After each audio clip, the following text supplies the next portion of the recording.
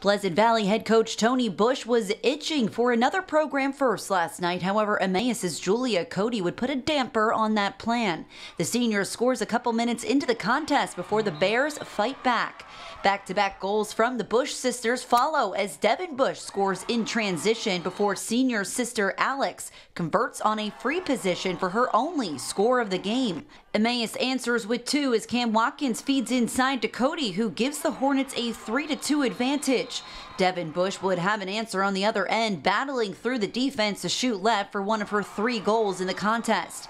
Now Emmaus would take over from here, scoring the next 5 goals of the first half.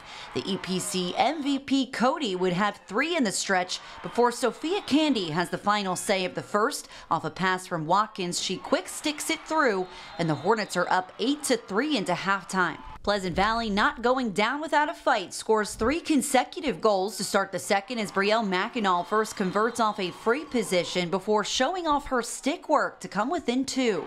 Emmaus then got strategic, limiting PV's possessions and allowing Cody some space. The Bloomsburg commit scored 7 goals in the contest, her final coming in the very last second with a 1-2-3 punch. Emmaus are your 2022 District 11 3A champions with an 11-6 victory over Pleasant Valley. While Pleasant Valley did have the advantage statistically in the draw circle, 11-7, that advantage was turned over to the Hornets once they got a lead and were able to play more conservatively, winning their first District 11 title since 2011. Jordan's put a lot of work in. I think having Jordan in there for the full game obviously makes a big difference for us. She did a great job, but a lot of credit to Julia and Michaela on the circle too. We told them there was going to be a lot of 50-50 balls, and they just had to be determined to come up with the ball, and they did a better job tonight than they have against them all season. So that's huge, having possession.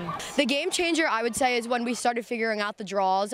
Jordan was doing an amazing job on the draw. Michaela and I were reading what was happening and where it was going to go, which really boosted our confidence and it helped us throughout the game. Feels amazing. I mean, I've pretty much worked for this since freshman year. We've always wanted a district win. We haven't had one, I'm pretty sure, since like 2011. It feels really good. This feels great. I only started playing lacrosse freshman year, so freshman year it was sad that we didn't make it, and then sophomore year with COVID, and then last year we came up shy on districts, losing to Freedom, so this feels awesome. I don't know what else to say. It's great.